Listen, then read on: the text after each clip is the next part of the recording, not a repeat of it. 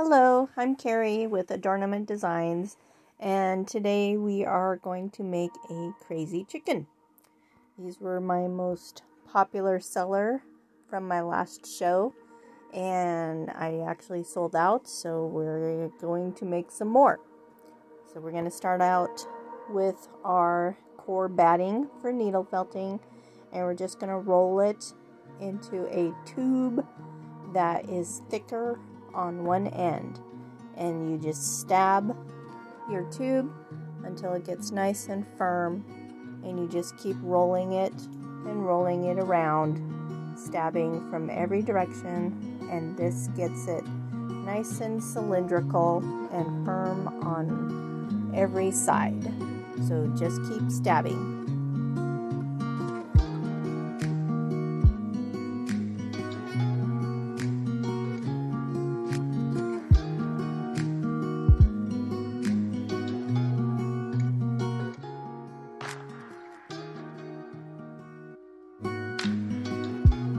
Also make sure to stab the bottom of your tube to make sure to get that flat and firm also, so that it will stand up a little bit.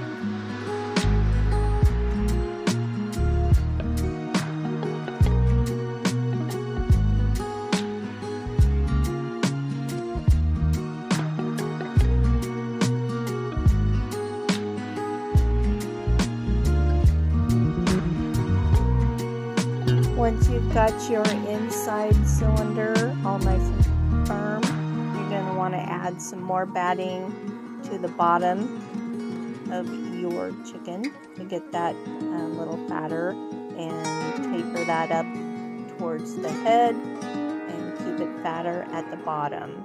So you get a sort of a really nice triangular effect to your rooster. Just keep stabbing away at that in a nice circular motion around and around the center core of your chicken.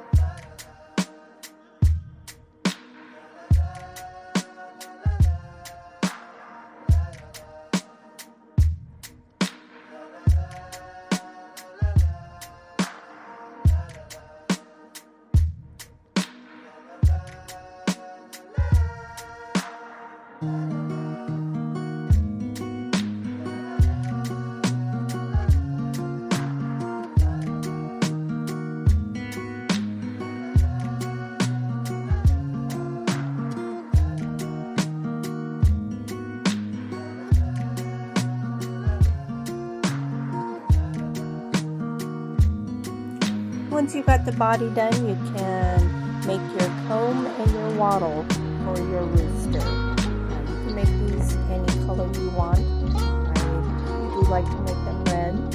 So right here I am making the comb. I folded over my red batting, and I am just stabbing that along the shape of the comb that I want.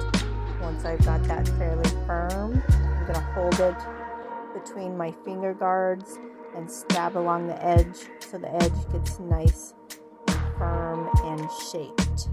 Stab a little extra deep in two little parts so it makes sort of a comb effect there.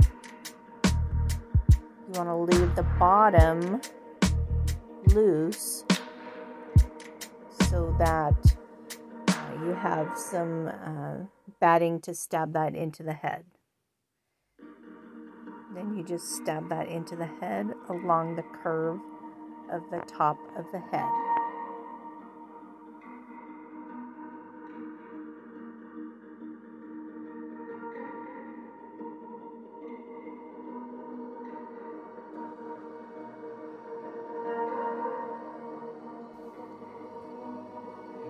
To make the wattle, you take a tiny bit of your same colored batting as your comb, and you're going to make an oval shape, and you're going to stab along the edges of your oval, and then along each side of your oval in a half circle, up and down the middle and around the edge. You want to leave the middle free because that's the part you're going to attach to your chicken. So don't stab that. You'll stab that when you're attaching it to the chicken. And then once again, you're going to hold that between your finger guards and stab around the edges to get those nice and circular and firmly felted. Then you're going to fold it in half, find the middle, and stab that middle into the spot where you want the wattle to be. And as you're stabbing it down the middle line, it's going to naturally fold into two parts. Then you're going to take your beak color, you're going to fold that into a triangular shape, and stab that into a triangular shape, turn it over, stab it again, and then you're going to hold it between your finger guards and stab the edges. Stabbing down fairly firmly along the point.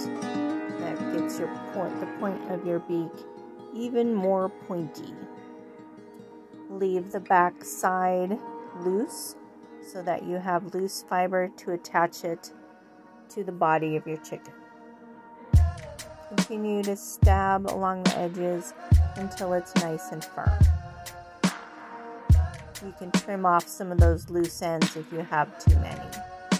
And then you're going to attach it to your head by just firmly stabbing in all those loose ends. Once you've got all those pieces attached to your head, you might want to stab a little around your head to make that more head-shaped again. And now you can add your color. I'm going to do a variegated blue into a green. I'm going to start with blue at the top of the head and work my way down into the green. So you can choose whatever color you want here and just cover your entire body with your color.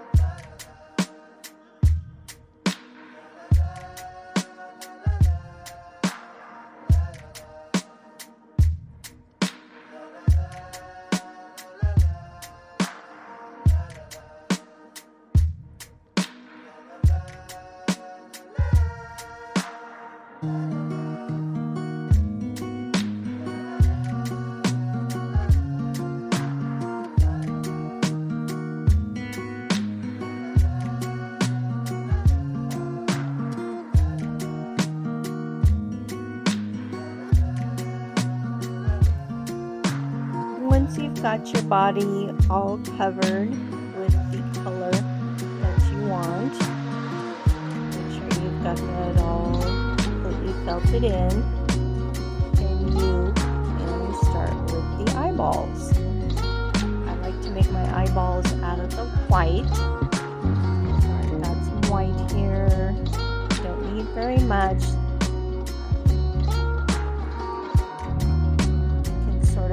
Poof it around into a ball. I decided I had a little bit too much there. Took a little bit more away. It is going to be a little smaller once you get it all felted, but not too much. So I'm going to initially felt just a little bit on the felting pad, leaving a tail to attach it. And then I'm going to make sure I get the eyeballs a similar size by comparing them first before I attach them. Make sure you leave that little tail to attach. And then you can just take your eyeball and attach your tail into the head of your rooster. You can sort of move your eyeball around so that you can get those tails attached underneath your eyeball. Once you get all those tails attached, then you can start felting the eyeball so that it's more firm. You want to felt that from all directions, around and around from each direction to keep it a circle, to keep it a ball shape. And then you do the same thing with the other eyeball right next to your first eyeball. Attach your tail underneath the eyeball first. Get those all tucked in and firmly attached. And then you can go around this eyeball the same way. Just stab that from every direction all over in a circular pattern until the eyeballs are nice and firm and in the placement that you want them to be. Now we're going to add the tiny eyeball iris to the eyeball. Just need a tiny little bit of the black and just stab that into the middle until it forms its very own dot, and then you can stab around the edge just a little bit to get those wispies. But you can just make a dot by continually stabbing in the middle. And then you can decide what color spots you want on your chicken. Here I'm trying a bunch of different colors. I decided I didn't like any of those, and I'm going to go with this nice bright purple. Stab in the middle first, and then start stabbing around the edges until you have a nice round spot. Always stab in the middle first. That's what's going to help make your circle. And I like to make my circles all different sizes in just random places. So I'm going to make big ones and medium-sized ones and little ones. And they're going to be all over the chicken.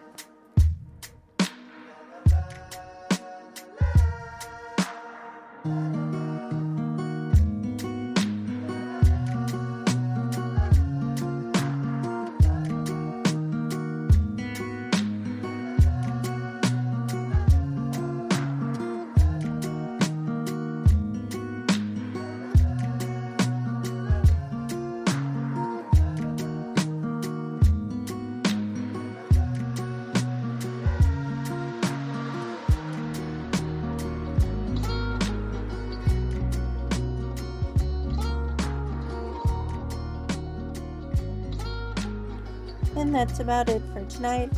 I will add polka dots all around the whole body of the chicken, and then I'll probably add a weight to the bottom of him so he stands by himself.